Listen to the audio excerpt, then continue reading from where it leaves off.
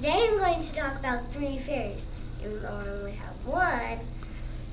The only way you can make a fairy fly is to believe, have trust, and have this enchanted hair clip in your hair that the fairy gave you that matches hers.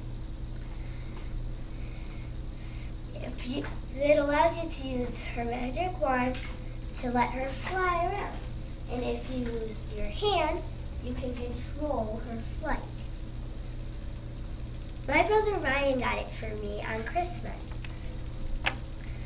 They're so much fun. I mean, a 3-year-old can do it.